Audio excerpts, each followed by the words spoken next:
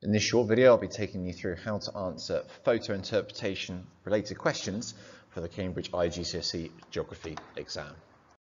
In particular, in this short video, I'll be taking you through the questions that you would tend to see when it comes to answering theme 2.1 earthquake and volcano questions. So what does the syllabus say about photo interpretations? You need to be able to give simple descriptions of human and physical landscapes and geographical phenomena from photographs, aerial photographs, satellite images, and GIS. So what I tend to do is give you a breakdown of example questions, some common points to consider when looking at a photograph before you answer, give you some example exam responses, and an additional question for you to practice. So remember, these describe questions. The number of marks in the question refers to the number of unique observations, features, points that need to be made. So if we look at an example here, what type of volcano is this? Well, for this you need to understand what the different types are, what the different types of volcanoes are and what their key features are. So for this, it's not a shield volcano because shield volcanoes cover a wide area, generally quite low in height, whereas a stratovolcano has very steep sides and is tall in height. And it's also active because, again, these questions are 2 marks because you can see some lava and some smoke rising.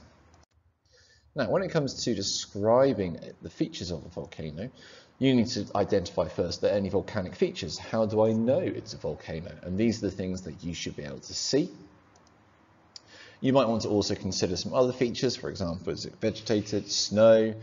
Is it a populated area? Is there bare rock? Are there other uses as well, such as is it being used for farming? So if we were to take this, we can see there's a crater and main vents. There's some lava and smoke rising. But then if we look at the relief of the volcano, we can also see if it's particularly high or low. The steep sides, gentle slides. What's the top of the volcano like versus the bottom? Is it conical in shape?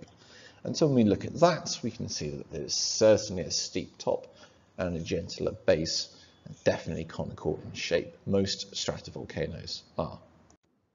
So if we go back to this question, remember the number of marks indicate the number of points, unique points you need to make because it's a described question. So you could write something like the volcano is conical with steep sides. At the top of the volcano there is a crater with lava and smoke rising from it. And so if we check the mark scheme, you can see that I've gone above and beyond what needs to be written, but I've made sure there's enough points for me to get all 3 marks. So here's a practice question. What I'm going to do is leave it on your screen, and so you can have a pause the video, have a go at answering it, play the video, and so you can check to see how well you did. Remember, if you want to, rewind the video back to the key points, the general points you need to consider before answering these questions. So here's the question. I would like you to pause the video now, have a go at answering. If you need to, rewind, and then continue for the rest of the video. Thank you for watching.